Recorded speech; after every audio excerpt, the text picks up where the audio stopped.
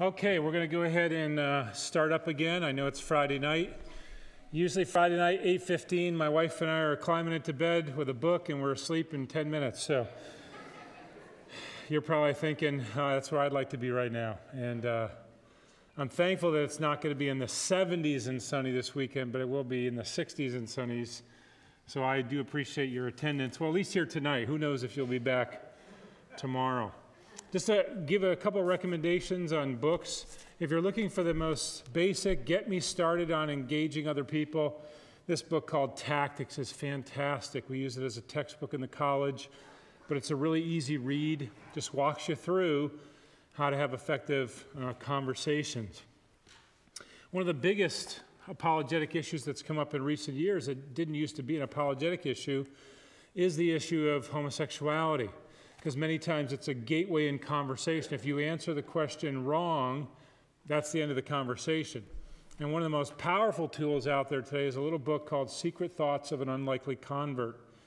It's written by a lady named Rosaria Butterfield, who is a tenured professor of English at Syracuse University, lesbian feminist.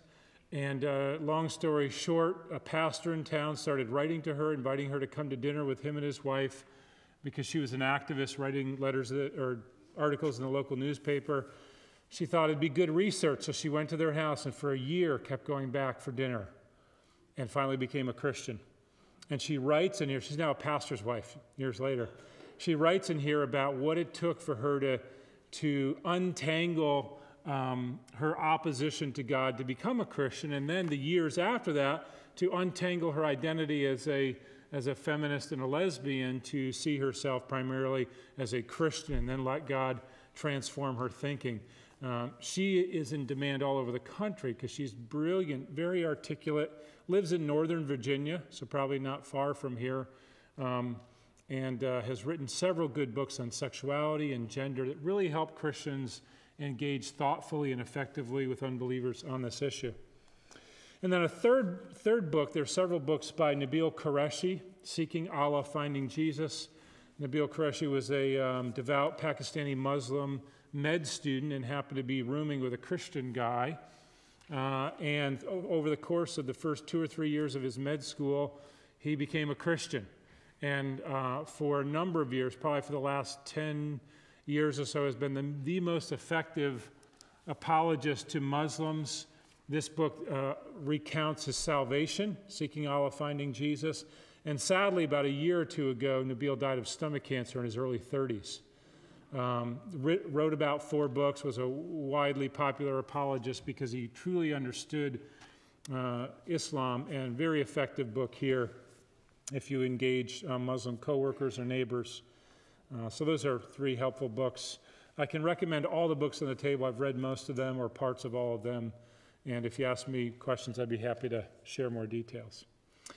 All right, this session now is called Understanding Unbelievers. And for me, as I began to learn apologetics, this was the most influential thing for me to learn. So if you take your Bibles and turn to Romans 1, in Romans 1, God gives us an insight into what's going on in the heart and mind of every unbeliever.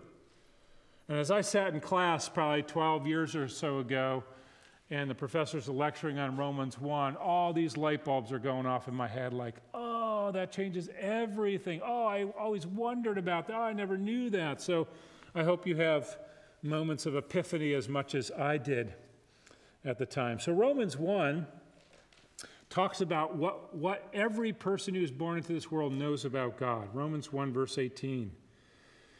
It says, the wrath of God is revealed from heaven against all ungodliness and unrighteousness of men who by their unrighteousness suppress the truth.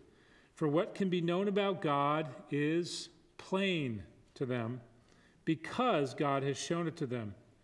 For his invisible attributes, namely his eternal power and divine nature, have been clearly perceived. God's invisible nature is clearly perceived by every unbeliever.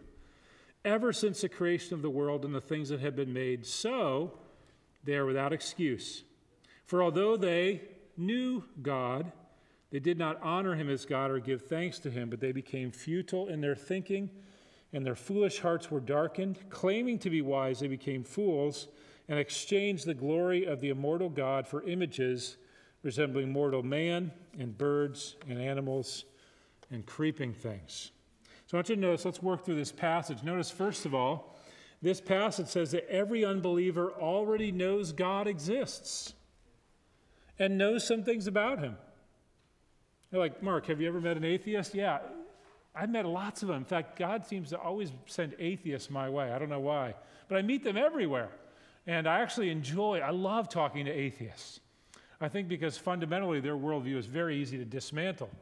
But I encounter a lot of them, from educated atheists to what we call village atheists, people who make it their life's goal to destroy God and everything in it, even though they've never studied philosophy or science or anything like that, to teenagers struggling with belief in God, all different types of atheists. And Romans 1 says everyone born into this world, because they're made in the image of God, knows God. Like, how can they know God? Because the Bible contrasts two types of knowing of God. There's a knowing of God, relationship of God in wrath, and a relationship of God in grace. So every person born into this world knows God, as this passage says. They know him as a God of wrath, because verse 18 says the wrath of God has been revealed. In other words, God shows unbelievers that he's angry at their sin, that they're guilty before him, which is why universally, every corner of the world, people develop religious rites, whether they're overtly religious or not, trying to atone for what they've done wrong. Every religion in the world has a system of atonement. Every unbelieving system of atheism, agnosticism, skepticism has a way to either atone for sin or to somehow pretend sin doesn't exist.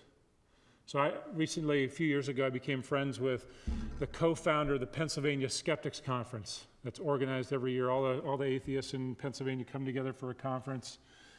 And he happens to live in my town, so we've become acquaintances or friends. And, he denies that there's any wrong in the world. He doesn't believe in good and evil, doesn't believe right and wrong. Even when I say things like, he has two small kids, he says, so if someone were to harm your kids, you wouldn't say that was wrong? Nope, I don't think there's right and wrong. But we've learned in society that those things don't make for a good society, so that's unproductive. So you can't call it evil at all. No, there's no such thing as evil. Like, okay. And what he's doing, as we'll see in just a moment, is he's trying to be faithful to his system while being totally irrational. Ravi Zacharias, who's probably one of the most well-known apologists, there's a story where one time he was taking questions from the audience, and the man was arguing that there was no good and evil, no right and wrong. And Ravi said, "Sir, are you saying if I brought a child up here on the platform and took out a sword and cut the child's head off, that you wouldn't say that was wrong?" And the man said, "Well, I wouldn't like it, but I couldn't say it was wrong." And Ravi said, "The very fact that you had to preface your statement with 'I wouldn't like it' shows that you know it's wrong. You're just trying to pretend like it is not." So this passage tells us that everyone already knows God exists. And what do they know? Well, first of all, we know that every person is made in the image of God. That is, the very nature of being a human is you were made to reflect the one true God. So when people try to deny that God exists, they're trying to deny something that's so obvious. It's like, you know anybody whose kids look just like spitting image of them? And if they were to say, "Oh, no, that's not my dad," it would be laughable, right? Because they look like them, they sound like them, they act like them. That's exactly what an unbeliever does when he denies the truth about God. He's denying what cannot be denied on their, in their very makeup, their face, their behavior. It's kind of like, I could never figure out as a kid how my parents knew when I did wrong until I had kids of my own, right? And you're in the other room, suddenly your kids come in, "Hey, Dad." "What? Nothing." No, what are you talking about? And you haven't said a word, right? And like, you're so guilty, kid. Sprinkles around your mouth and you didn't eat the donut, whatever it might be. The Bible says that's what's going on in the heart of every unbeliever. Secondly, every person has the implanted knowledge of God. That is, part of being made in the image of God is that we know him because we're made to reflect him. And all through this passage it says over and over again, what can be known about God is plain to them because God has shown it to them. He's revealed it to them. Although they knew God, they did not honor him as God. Over and over again, God keeps saying, oh, they know me. They know me. But they're trying to do away with me. They're trying to pretend like I don't exist. They don't want to respond. And think about, here's the reason why. Christianity is both the easiest religion or faith and the most difficult. We know it's the easiest because there's no effort on your part required. There's just repentance for my sin and trust in Jesus who paid for my sin. So simple. But it is also by far the most terrifying in its requirements, because you as a guilty sinner deserving of God's wrath and eternal hell have to stand before a holy God and admit, I am guilty and I deserve your full wrath. That is terrifying, which is where all the other religions come from. Because if I can create a God that will accept sacrifices, if I can create a God that accepts walking on my knees on broken glass, that's easier than standing before a holy God and admitting I'm guilty and I deserve his wrath. And we'll see in just a moment that's part of the reason why people reject the truth. Thirdly, the holy nature of God in his wrath against sin is clear, plain, and well known by unbelievers. So when I'm talking to an unbeliever, as I get to know them, or if there's someone I've known for a while, I'm looking in their life for ways they're trying to make up for what they've done wrong.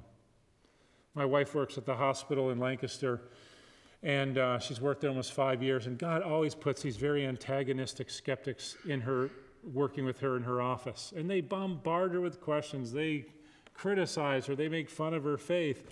But she says, Mark, Lent comes around, and all these non-religious people are putting ashes on their forehead.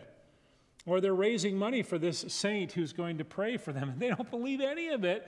But why are they doing that? Because they're terrified they might have missed something.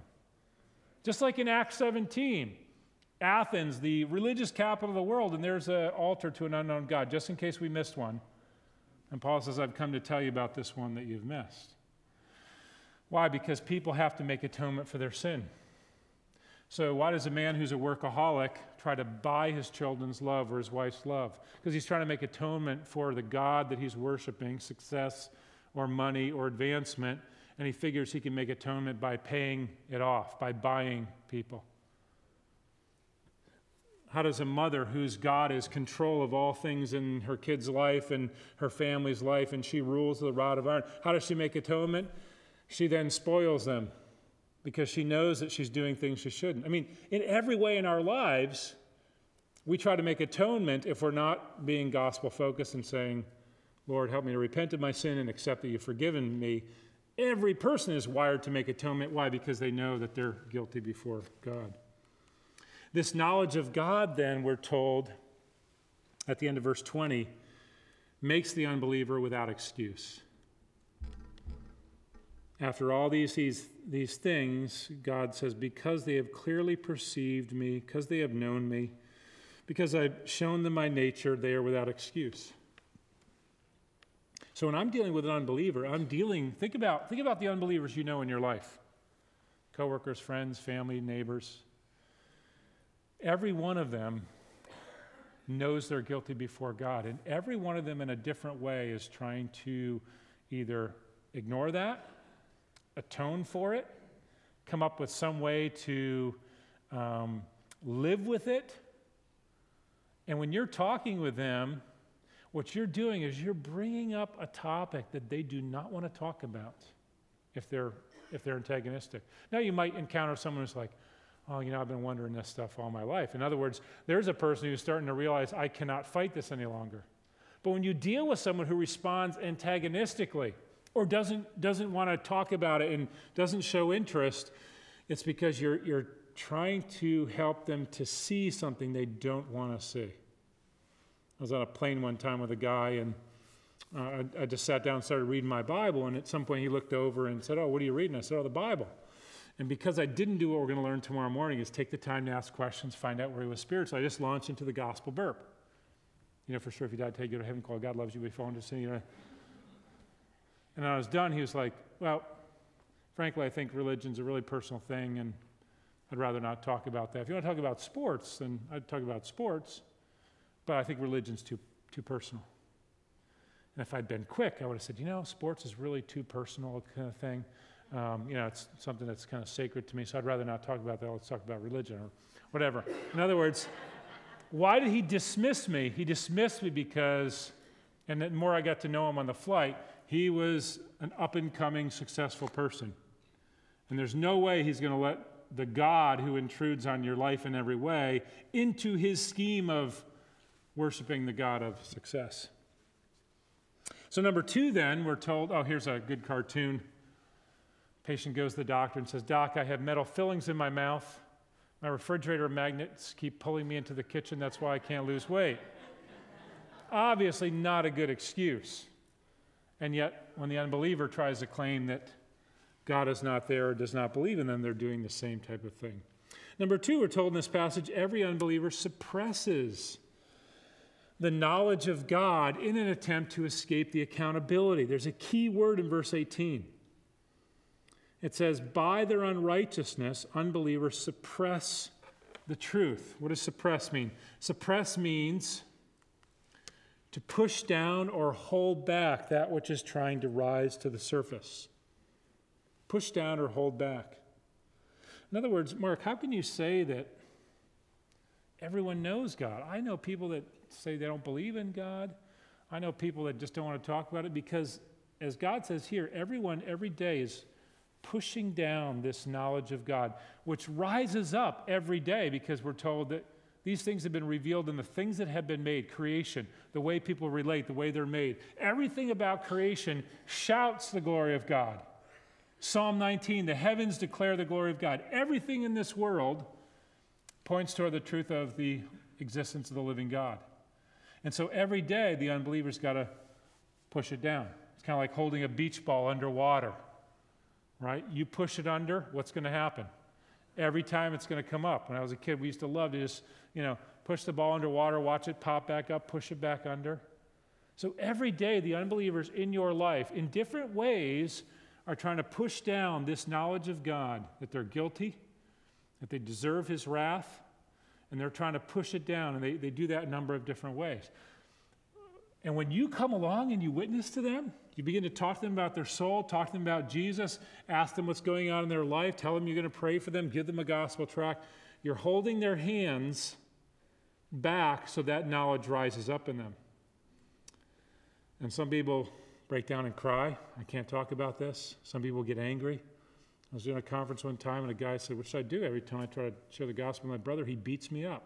I said, really? He's like, no, I'm telling you, physically, he assaults me. He came at me with a chair a couple of months ago. I'm like, well, you should protect yourself. But why would his brother do that kind of thing? Because he's holding back his hand to the knowledge of God. His guilt is rising up, and he reacts violently, as some people might do. It's kind of like when you know you've caught a virus, and you're going through your day, you feel good, and all of a sudden your stomach goes brrr. You're like, ooh, that did not feel good. But, okay, it went away. A little while later, a wave of nausea comes over you, and your stomach goes brrr, and you're like, oh, no. No, I'm not going there. I'm not going to that porcelain throne. I'm not going to spend the next 12 hours. And what happens as time goes on, the wave starts coming more frequently.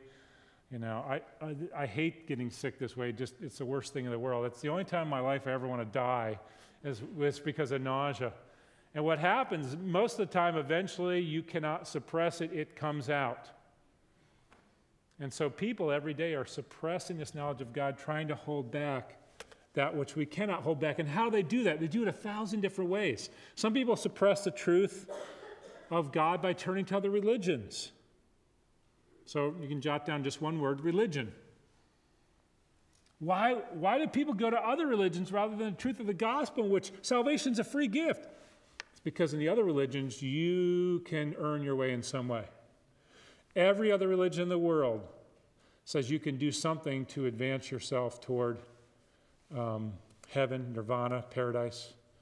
When I lived in the Philadelphia area, we had an outreach to the mosque in our town, and the guy who led it was an Egyptian-born Christian, so he spoke Arab fluently, which most Muslims don't, knew the culture, and so even to this day, he has outreaches in 9 or 10 different mosques around Philadelphia, and he started this strategy called Meetings for Better Understanding, where he would go into a mosque, say, hey, why don't you Muslims and us Christians get together, let's share our faith for better understanding. And they love it. And so every 3 months, we'd pick a topic, and sometimes we'd meet in Christian churches, sometimes in the mosque, and we would discuss what is God's word, or What does our religion say about what happens when we die? Different topic every time. And we would spend 2-3 hours in the mosque and talk about these things, share a meal. It was incredible, the doors that opened. But one time we were talking to an imam who was like the pastor or theologian, and I was asking him, do you know for sure during this lifetime if you're going to paradise? And he said, no, we can never know. And he gave me this illustration. He said, every day, every Muslim is climbing a rope to God, or to Allah. And Allah is holding the rope over hell. And at any moment, he can let the rope go and you fall into hell.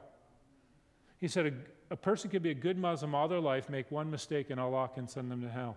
They can be a bad Muslim all their life, do one good thing, Allah can take them to heaven. I thought, how do you live day by day with that idea? Even when you're the most faithful Muslim, you hang in the balance every day. And yet, what's the appeal to that? I can do something about being made right with the God or the divine. So some people, rather than facing a holy God with their guilt, says, I'll do this because I can do something about it. Some people second point, distractions. Some people fill their lives with distractions. Why in our society, I'm getting ready to do a lecture on technology in a couple months, why have, in such a sweeping way, all of human history up to the last 10, 15 years, have we suddenly changed our behaviors worldwide, where now we have a device? I just read an article the other day how an iPhone is designed to be caressed, to be held. You know, you move your thumb across it, your fingers. In other words, it becomes this intimate object. It's designed like that on purpose. And you know this, and I have no problem with technology. I do live in Amish country, but I'm not against technology. I could tell you stories about the Amish that would just shock you, because I live all around them, or they live all around me. But why do normal thinking people sit in groups together where they used to talk or play games or things like that? Why are they all, like this? We see this at the college all the time. You see this anywhere you go. People used to talk in public, and now everyone's in their own world. And you know what? There's infinite distraction here, isn't there? I mean, I'm thankful for some of it because it makes my life easier, but this is a dangerous tool because it can distract me from facing up to my real problems, my real relational issues, my guilt before God. And I don't have to think about it if I have 1,000 games to play, or I can scroll through Facebook indefinitely, or watch videos, whatever it might be. All good things in themselves, but people suppress by distraction. And then thirdly, they suppress through dulling the pain. Why do people become drug addicts? Why do they become alcoholics? Food, I mean, you can kill yourself with drugs, alcohol, food, sex, television, entertainment, adrenaline. We can go right down the line. Why do people do that? Because they know they're guilty. They know they've sinned. They know they've hurt other people. They know they've ruined relationships, and they don't want to face up to it too much. When I was a pastor, I used to do funerals for people that had no religious affiliation. And because people were grieving, just stand up there and preach the gospel. Oh, that was an amazing message. They didn't hear a word I said, but they didn't object to the gospel either. I remember talking to a police officer at a funeral. One of his friends took his life, and he said, I got to talk to you. I said, all right, I'll meet you at the reception. By the time I got to the reception, he was stone cold drunk. Tried to share the gospel with him. He just wasn't understanding. I said, I'm going to follow up with you tomorrow. Called back the next day, no interest. Why do people do that? Why do people, Pennsylvania, probably like down here, the opioid crisis is just unbelievable. It's killing people, by the dozens, and daily or weekly. Why do people do that? Because they're trying to dull the pain of guilt before God, because they're trying to deal with the sin that's been committed against them or the sin that they've committed against someone else. Notice in this passage we're told that they suppress the truth, and suppression leads to several things. Suppression, first of all, leads to self-deception. This is a picture of me looking in the mirror, I look in the mirror, I still think I'm 18, and actually at 18 I was really skinny. I was 75 pounds lighter than I am now, same height. But it's easy to fool yourself, isn't it? Yeah, I'm looking pretty good. I haven't changed a bit since I was 18. It's totally fooling myself. But people will deceive themselves if they suppress the truth long enough. They will convince themselves that they're good people. They'll convince themselves that they've never harmed anyone. They'll convince themselves that they're okay. Me and the man upstairs, we got an agreement. We're just fine. Thank you for talking to me about my soul, but I'm really okay. And if you suppress the truth long enough, you deceive yourself. George Orwell, the author of 1984, said, "We are all capable of believing things which we know to be untrue. And then when we are finally proved wrong, impudently twisting the facts so as to show that we were right. Intellectually, it's possible to carry on this process for an indefinite time. The only check on it is that sooner or later a false belief bumps up against solid reality, usually on a battlefield." In other words, you can no longer fool yourself when you are facing an enemy. The second effect of suppressing the truth is you lead to irrationality. You start to believe things that are simply ridiculous to believe. And here's some good examples. Thomas Nagel, well-known professor of law and philosophy at New York University, atheist. This is what he says about his atheism. "I speak from experience, being strongly subject to this fear myself. I want atheism to be true. And I'm made uneasy by the fact that some of the most intelligent and well-informed people I know are religious believers. It's not just that I don't believe in God and naturally hope that I'm right. It's that I hope there is no God. I don't want there to be a God. I don't want the universe to be like that." There's a scientist, a philosopher who's saying, "I'm not an atheist because I'm convinced. I don't want the world to be that way." That's suppression of the truth. A couple months ago, I was doing a conference, and a guy came up to me who's a scientist. He said, "Mark, I got to show you this passage in this science book." He said, "This textbook on biochemistry is used in every university in America, written by Albert Leninger, John Hopkins." He said, "I want you to look at the last page of the book." So I don't know anything. I'm terrible as far as science goes. I know water's H2O. That's about it. He said, "The back of this very complex biochemistry textbook," Albert Leninger says, "there's yet no satisfactory model or theory for the origin of the genetic code. Where did all this come from?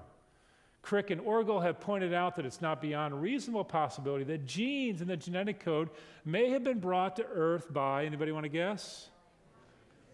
"Spaceship, aliens."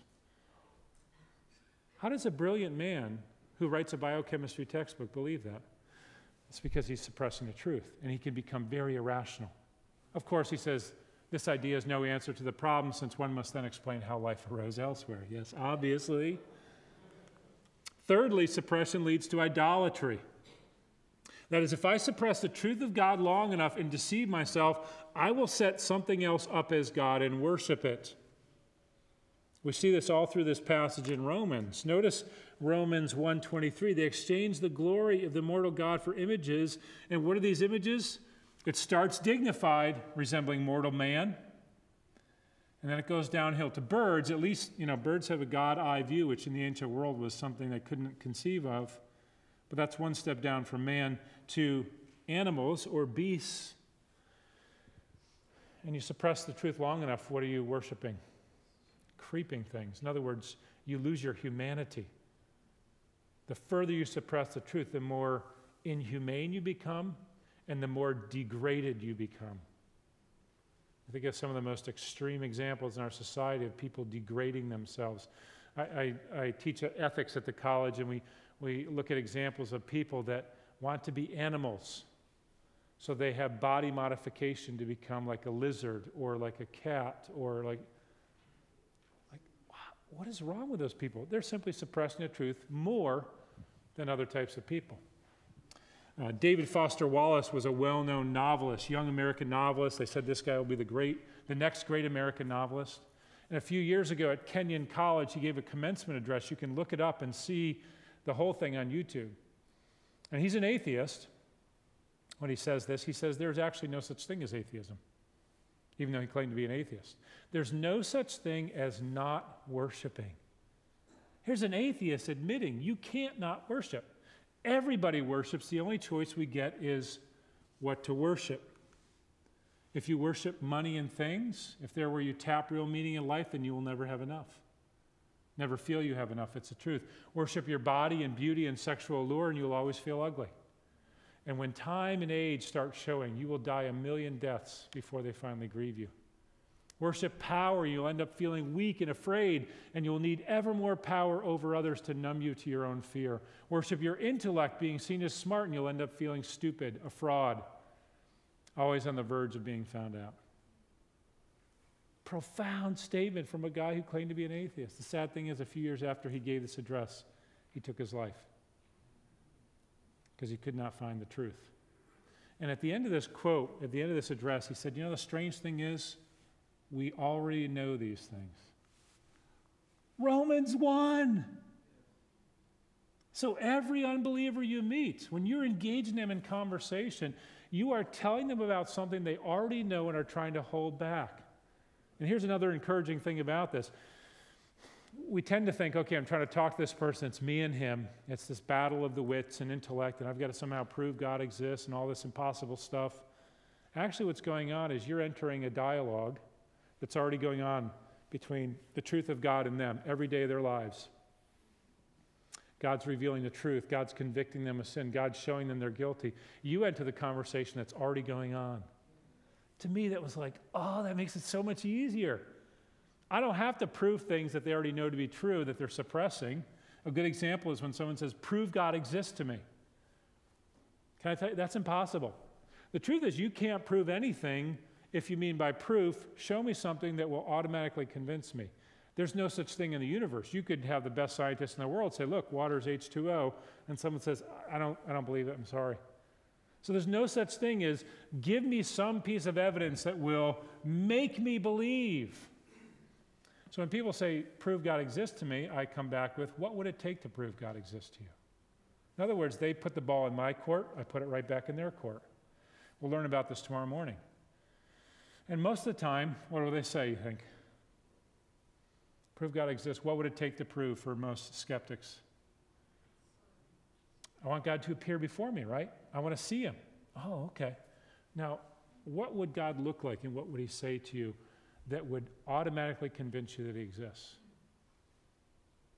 Sometimes people say, that's a good question. I really don't know what I would expect. So you want me to prove God exists, but you have no idea what it would look like. So maybe God has already done it and you're unaware because you don't know what you're expecting. Usually they said something like, I'd want him to appear before me, not at night because I would think that was a dream, not in bright sunlight because I might think I'm hallucinating, but in some way I'd want him to appear before me and say something to me that I'd know he was God. My response is, I'm so glad that you said that. Can I show you in the Gospels where God came down, not just to one person, not just for a few minutes, but for more than 33 years he lived on this earth. He was seen by thousands and tens of thousands. His miracles were done in the plain sight of everyone, and the grand finale was the resurrection. Can I show you that in the scripture? We've moved right from an impossible thing, prove God exists, right down to, would you look at this gospel passage with me? And what will happen then is if they're honest, they'll say, yeah, I'd like to see that.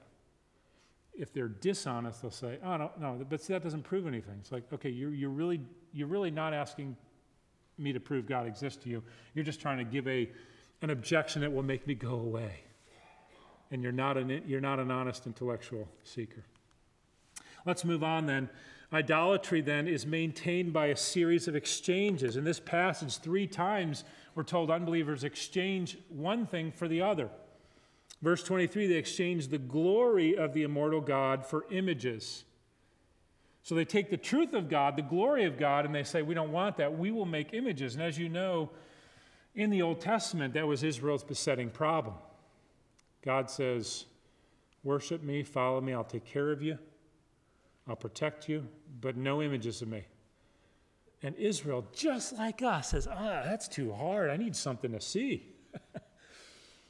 About 12 years ago, I went to China, and the seminary where I was teaching was trying to make inroads into helping the underground church in China to gain training, because most Chinese Christians and churches have no formal training because under communism, they haven't been allowed. So I was over there. It was really weird because I was supposed to go incognito. So an almost 7-foot-tall white man in China, yeah. In fact, I knew it wasn't just my height because one day I was sitting in a taxi in the city, and a bus pulled up next to me, and someone on the bus kind of looked down and did a double take because they saw there was me, a Westerner, a white person, they called everyone on the bus. Look, and everyone on the bus gathered around. Like, apparently there's not a lot of Westerners there. So I was there to teach secretly in the underground church. It was ludicrous. But while I was there, I bought a Rolex watch. For some reason, Rolexes are only $20 in China. I don't know why, but it was beautiful. I was like, caressing it all the way home on the plane, like, oh, it's so gorgeous. And, the next couple of weeks, I'm showing, everyone's like, wow, that's a gorgeous watch. It sparkled, it shone. And then the first time I spilled water on it, it steamed, the glass steamed up within about 20 minutes. The next morning, I woke up and one of the arms or one of the hands had fallen off and was floating in the water in the bottom of the watch. Why? Because it wasn't real. It had a lot of appearances outwardly of being real, but it wasn't real. And what happens in unbelievers' life is they don't want the truth of God, so they find a counterfeit. And so when I'm talking to an unbeliever, as we'll learn tomorrow morning, asking the right kind of questions, I'm asking questions to figure out what's their God? What do they live for? Where do they find their identity, their sense of belongingness and accomplishment? What, if it was taken away from them, would they feel like life wasn't worth living? That's their God, whatever it is. Could be success, money, family, all good things in themselves. In fact, most idols are good things taken out of context and made to be ultimate things. The second thing we're told is that the unbeliever exchanges the truth for a lie. In verse 24, therefore God gave them up in the lust of their hearts to impurity, to the dishonoring of their bodies among themselves, because they exchanged the truth about God for a lie, and worshiped and served the creature rather than the Creator who's blessed forever. That is, people don't want the truth, and so they'll settle for a lie. And then thirdly, the unbeliever exchanges the natural for the unnatural. In verse 26, for this reason God gave them up to dishonorable passions, for their women exchanged natural relations for those that are contrary to nature.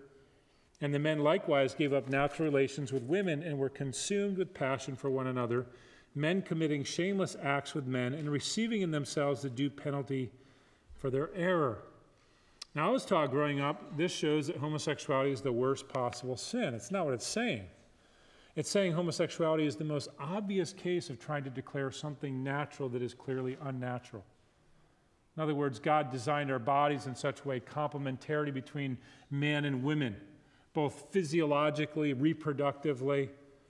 And he points to this saying, people will take something that is so obviously not right, not true, or in this case, unnatural, and they will declare it to be natural, all in an attempt to suppress the truth of God.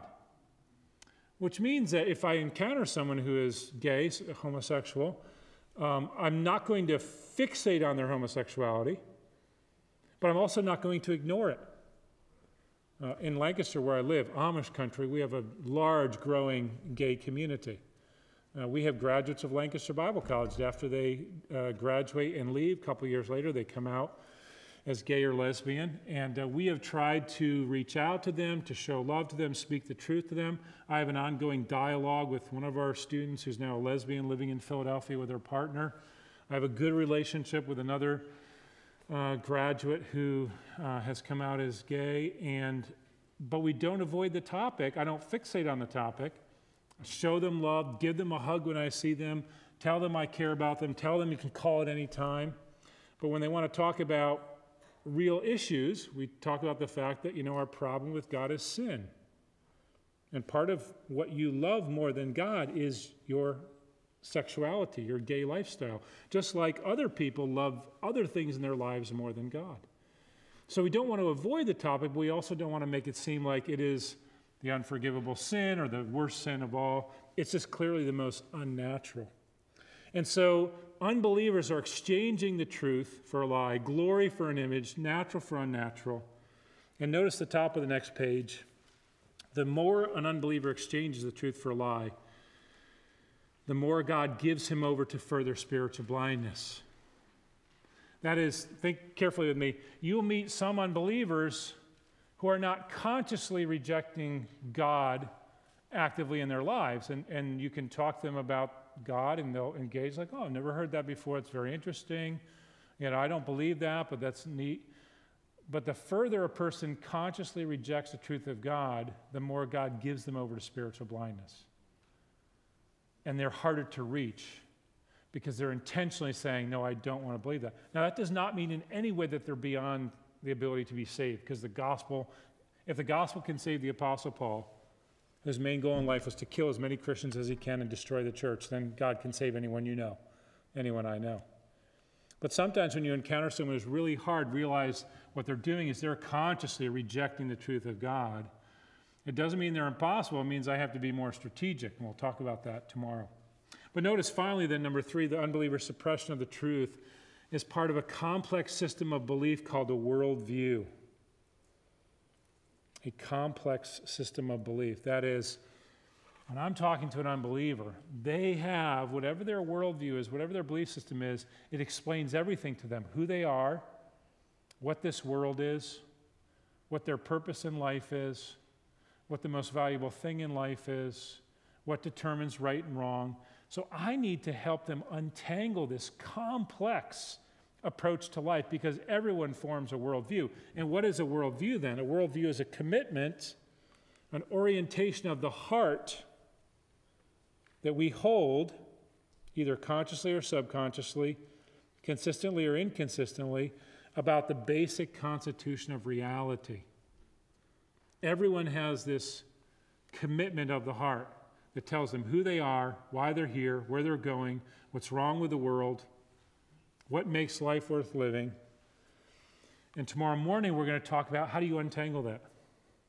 How do you share the gospel effectively in such a way that you begin to show them, hey, this is wrong. And they go, oh, you know, you're right. That 2-hour conversation I had the very first time, most of it was them saying, oh, I believe this, and me just asking a question. And then they'd go, oh, you're right, I guess that contradicts what I said earlier. Oh yeah, I guess that doesn't make sense. And all I was doing is asking questions, and they were figuring out for themselves that what they believed did not make sense. And I'm sitting there saying, this is so powerful. Lord, keep it coming, Lord. You know, give me things to say, give me questions to ask. And little by little, they were coming to see for themselves that what they believed was a contradiction. And here they thought they were rational because they were an unbeliever, and I was irrational because I'm a Christian. And at the end of the hour, they began to realize, I hold all these things that don't fit together, and yet your worldview makes sense because of who you think God is, who you think you are. And that has a powerful effect, as we'll look at tomorrow, to destroy the strongholds in people's lives. Those things that they build up, these monuments of unbelief that they find protection in, to smash those down leaves them open to the truth of the gospel. And God says, this is what's going on in the heart and life of every unbeliever you know every day of their lives. So when God brings you into their life and an opportunity to witness to them, oh man, a tempest is stirred up because you're challenging what they find their safety in. All right, let's take questions for about 15 minutes. Questions on anything. Is it okay to step on this right here? Okay.